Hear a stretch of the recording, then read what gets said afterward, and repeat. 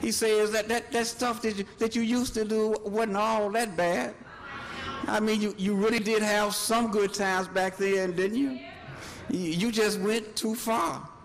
You can do some of that stuff again. And it starts sounding good to you. And you start agreeing with Satan, saying, yeah, I know that God delivered me from a life of drugs. But I was smoking crack back then. I'm just going to smoke a little weed this time. Help me, somebody. Or you say, I know I was a hopeless drunk when Jesus saved me.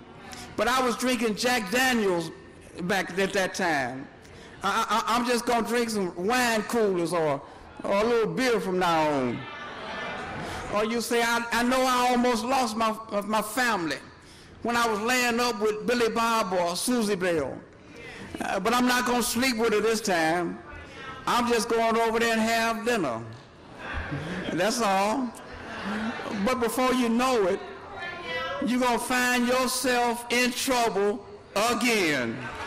You're going to find yourself pregnant again. You'll find yourself strung out again. You'll find yourself in jail again. You'll find yourself without hope again. But all you have to do is just call on the Lord again and repent of your sins again and ask God to fill you with his Holy Spirit, and then just hold on, because help is on the way.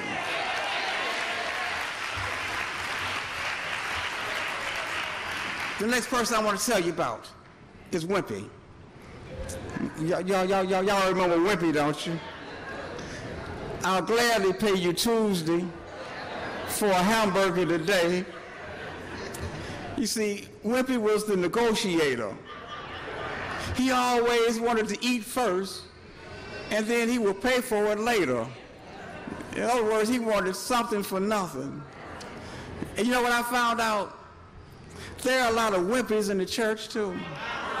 They're always trying to make a deal with God.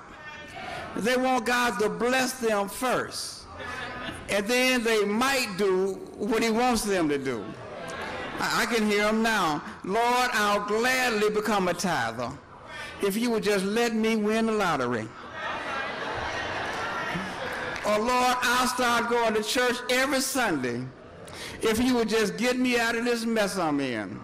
Oh, come on now. Y'all know we got some wimpies in here. They're the ones that are always praying those I ain't gonna do it no more prayers. You know the kind of prayers I'm talking about. Those I ain't gonna do it no more prayers. I'm talking about the time that you drank too much and you got sick as a dog. So you called on the Lord and you said, Lord, if you just get me over this drunk, I promise I ain't gonna never drink no more. I'm talking about the time that you were out partying and getting high and you spent your rent money or you couldn't pay your car note. So you called on God and said, Lord, if you will just help me out this time, I promise I ain't gonna never do it no more. I'm talking about the time that you stayed out all night and you were scared to go home because you didn't know if you still had a home. So you called on God and said, Lord, if you would just get me out of this mess, I promise I ain't never gonna do it no more. Y'all know what I'm talking about, wimpy.